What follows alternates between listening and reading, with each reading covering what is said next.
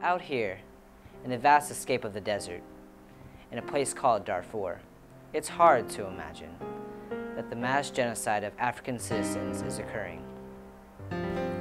In 2003, after years of drought, famine, and injustice, two rebel groups, the Justice and Equality Movement and the Sudan Liberation Army, decided to oppose the Sudanese government. They claimed that the government was favoring those of Arab descent, while neglecting everyone else, especially the citizens of Darfur. In response to these accusations, the Sudanese government decided that their opponents, anyone who disagreed with them or their agenda, would be silenced. But they wouldn't just eliminate the rebel soldiers. Civilians, women and children too, became targets. In fact, 88% of those who have suffered had nothing to do with the original conflict. It started with aerial bombings and attacks by the army from the ground. This, however, was only the beginning. Soon, people were driven from their homes in a scorched earth campaign. By 2004, over 1 million people became refugees, forced to live in tents in the wilderness without any hope of going home. Today, that number has increased to 2.5 million, and still, the villages burn.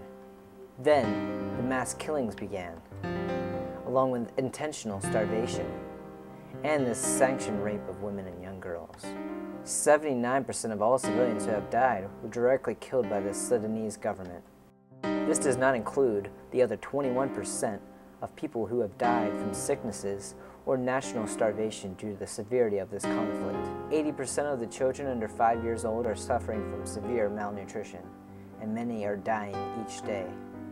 These are not just nameless numbers and faces. These people are real, and so is their suffering.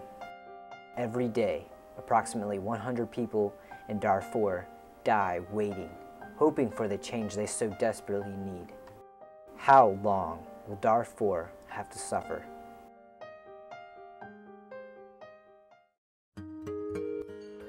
Imagine your baby brother starving and becoming a living skeleton before your eyes.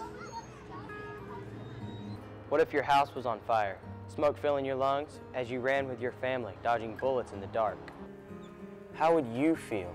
If your mother, sister, or lover was beaten or raped, left alone to bleed on the ground? Would you be angry? outraged? Heartbroken? Would you pretend it wasn't real? Or would you stand up? And instead of burying your head in the sand, Do something about it? Please.